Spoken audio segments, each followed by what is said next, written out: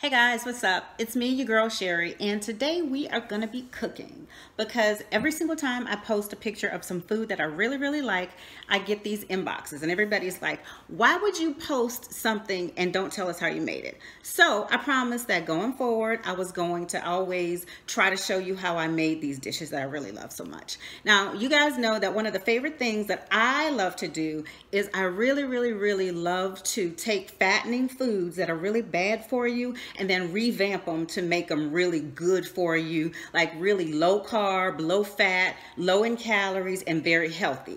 Now, the thing about me is I don't have time to be prepping stuff like all day. I don't have time to like chop stuff and have like 10 and 12 ingredients and like, you know, cook for 2 hours and then clean up for another 3 hours. I don't have it like that, y'all. So what I usually do is I try to do it the fastest way possible using the fewest amount of ingredients as possible.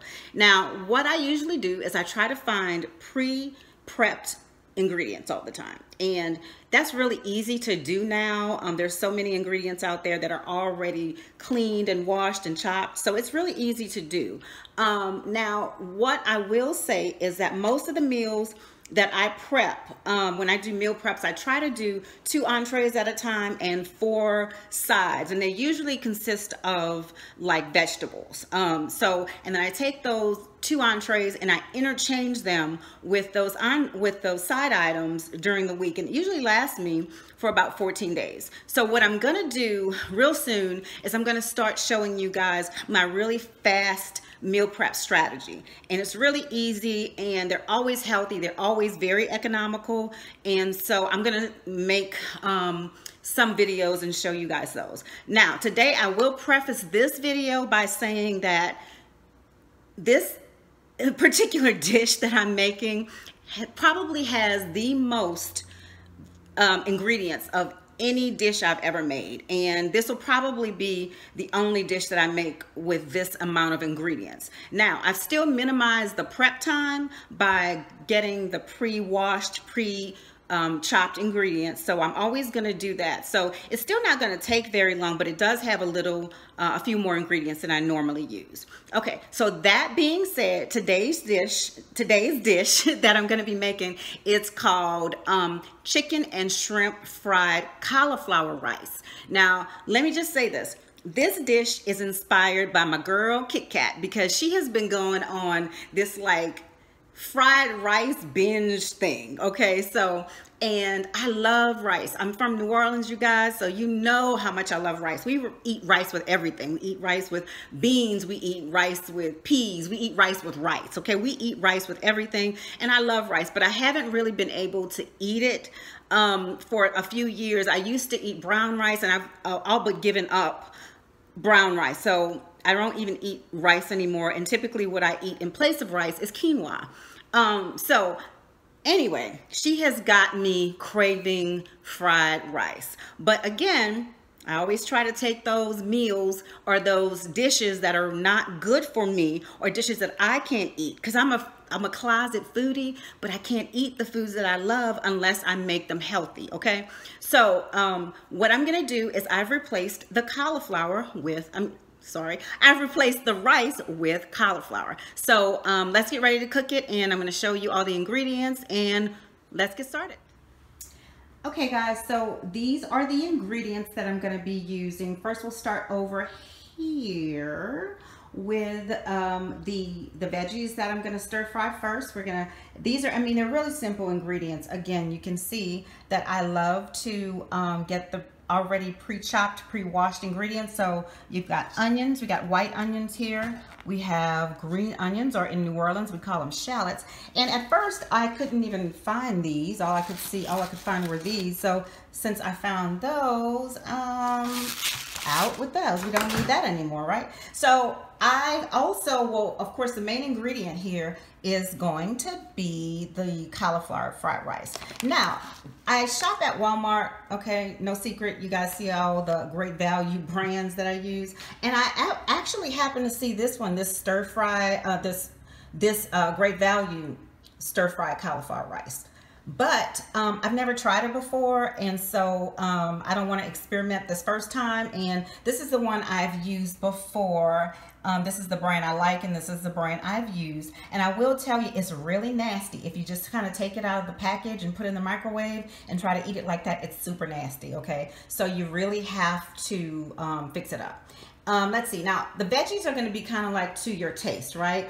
Oh, of course, we don't want to forget garlic. Garlic. You want to do your minced garlic. You can chop it up if you want, but not me. No, thank you. We are going to use, I'm going to use broccoli. It's pre-chopped, of course, frozen, the florets. We're going to put those in the microwave for a minute before we stir fry them. And then sugar snap peas. I thought these might be really good and authentic since we're doing an Asian dish, already washed and everything. So we're just going to actually throw those in our stir fry. Now, I love going to Walmart for their shrimp. I use the frozen shrimp. And I actually do use the extra small. The reason I use the extra small is because I don't have to chop them up. I don't have to cut them in half. I don't have to devein them or peel them or any of that stuff. They come quite a few to a bag, so one bag is enough. And they're just the right size for like a dish like this. They're bite-sized and they're really good. They're not gonna shrink up any because you don't cook them that long. Okay, and then the next thing we do, I'm gonna do, I should say, is use chicken fajita strips. Now, I do have to chop these up a little bit because you don't want to just throw these long strips of chicken in there. You do want to chop them up a little bit. And the reason I use the chicken fajita strips is because they already have a little bit of seasoning on them, and that'll add a little flavor to your dish. And then next, we have, of course, what is fried rice without your soy sauce. Now, with the soy sauce, you can use the regular soy sauce. I really like the Kiko Man. I don't have any salt issues or blood pressure issues, so I can use that and it wouldn't bother me. However, I choose to use the low sodium Kiko Man because I'm also cooking this for my boo, my husband. So I am going to, so this is all of the ingredients. I always want to turn it. I'm so used to doing that, but now I'm trying to put it on the gram, y'all. Okay, so these are all the ingredients. Not many, but a lot more than I usually use. And as I said, this will be probably the most amount of ingredients I'll ever use in a dish. Okay? All right, so we're gonna get started, guys. Okay, guys, so update, left out 2 ingredients, but they're simple ones. You wanna get 4 eggs, because what's fried rice without eggs? I use 4 eggs and I beat them up a little bit. And your extra virgin olive oil, you want to go ahead and maybe put about 2 tablespoons in a large nonstick skillet. All right, so we're updated.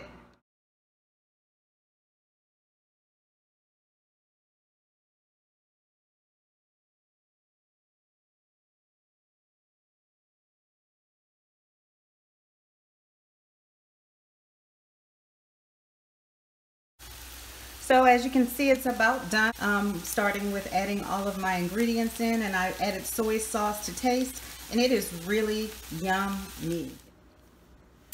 Okay guys, so there you have it. It took about 30 minutes from start time to finish, and the statistics on this is great because cauliflower fried rice has about 25 calories per cup, and it only has 5 grams of carbs per cup versus fried rice that is about 218 calories per cup and 48 grams of carbs. So you can't beat that, and it's really, really good, y'all. So you got to try it. If you want the recipe, actually, I'll have it all typed up. If you go to my channel, Sherry Unshrunken on YouTube. Thanks, guys.